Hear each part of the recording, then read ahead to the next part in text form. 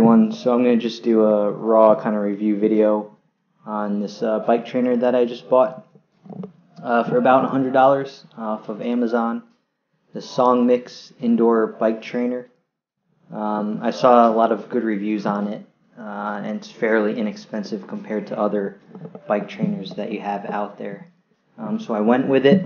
I have not really put on the miles on it yet, because I'm just trying to get my bikes configured to see what works best.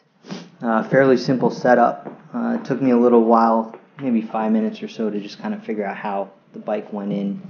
But you definitely need to use, take out the bike spoke thingy.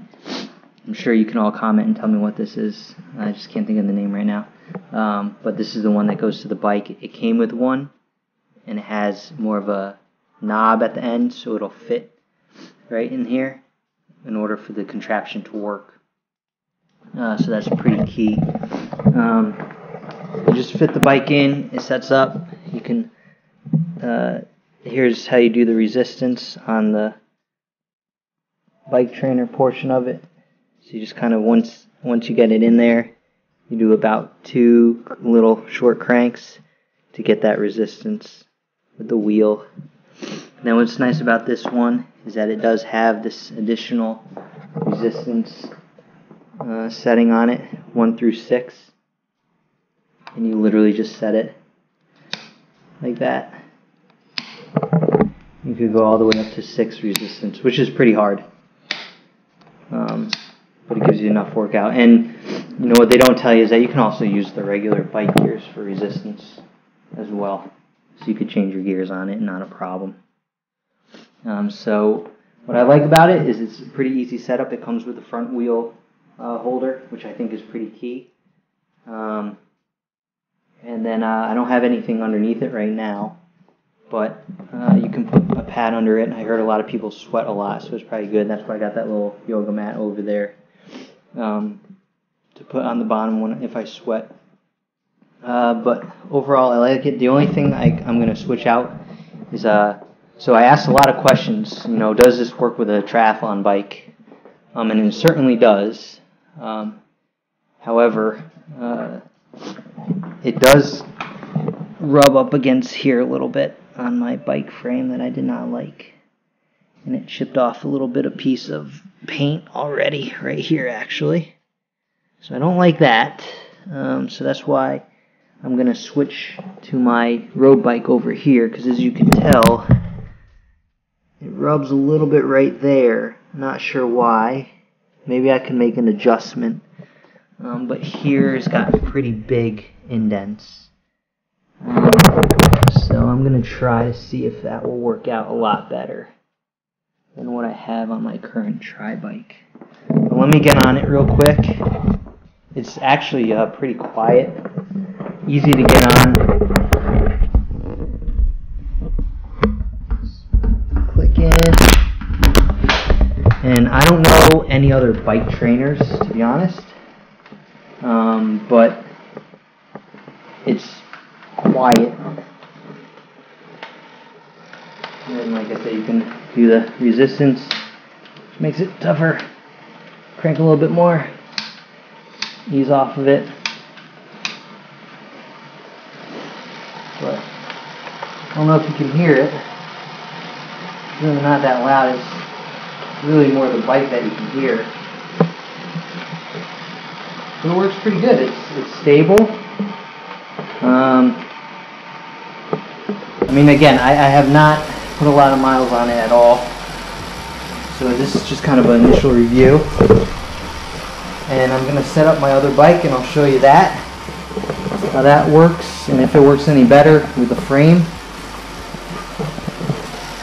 But for $100, I think this is pretty good. I think I could get a pretty good workout in.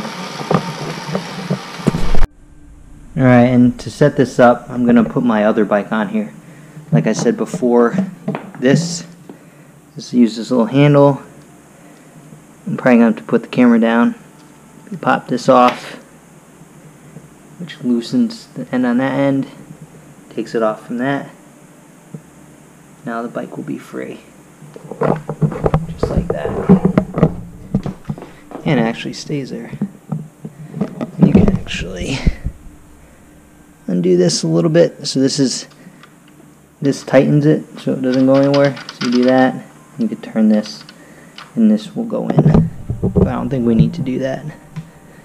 Oops. Undo this as well. That. Right. And you just pull the bike out like so. What is it catching on?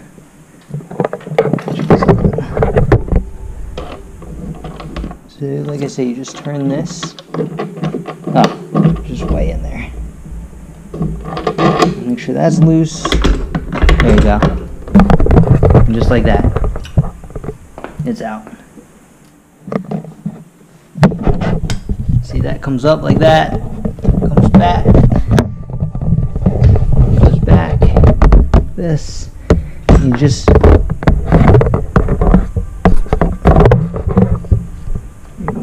out of here, and this just claps on like this. Just loosen that up.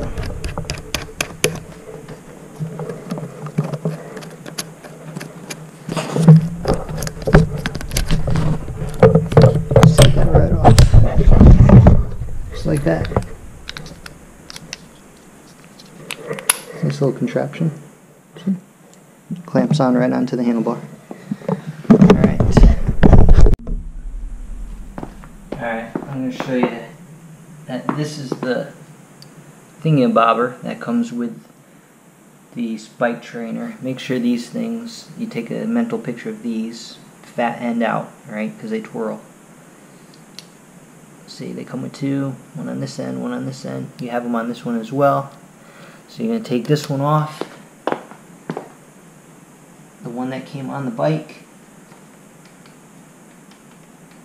Reason being is because it's not a big knob on the right side for the bike trainer to grasp onto. So that's why it comes with its own. You just do that, you put this back on like so. And make sure you do that so you don't lose it.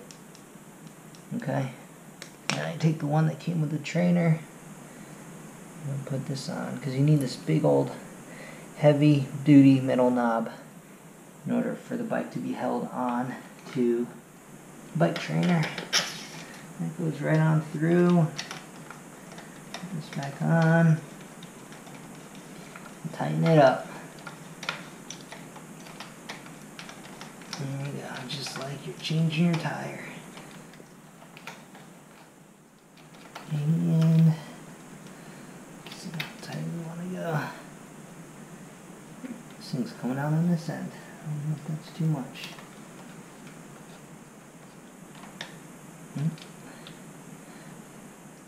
Yep.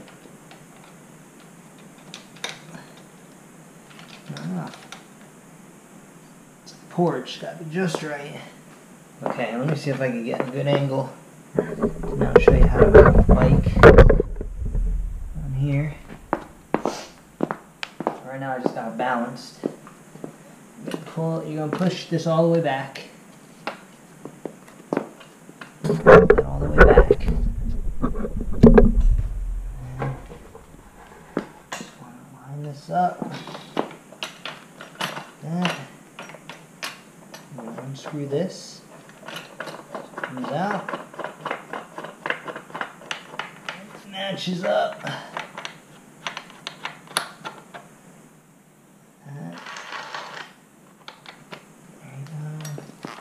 Push down on that. Let's see. Nope, too tight. Let's loosen this one up a little bit.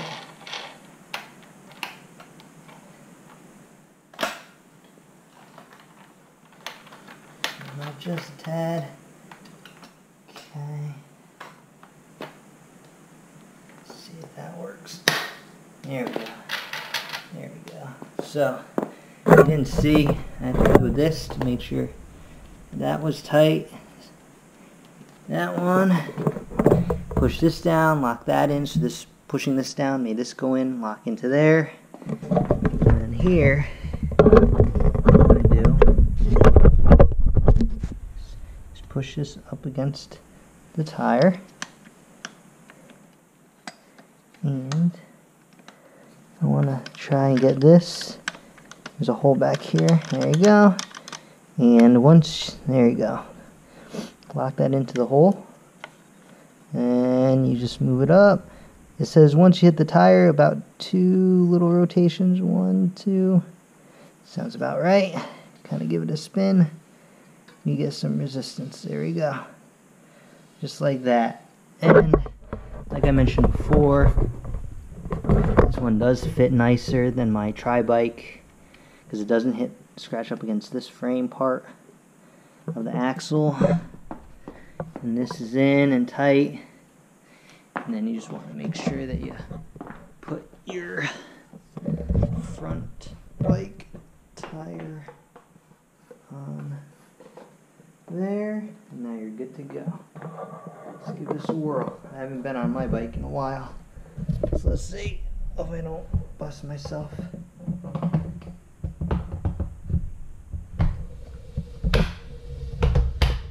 Oh, I forgot the little resistance thing. Works pretty good. Not too loud at all. Let's get it up there.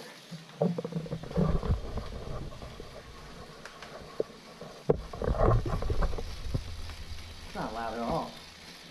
I would not worry about having to wake up my neighbors. Looks pretty good.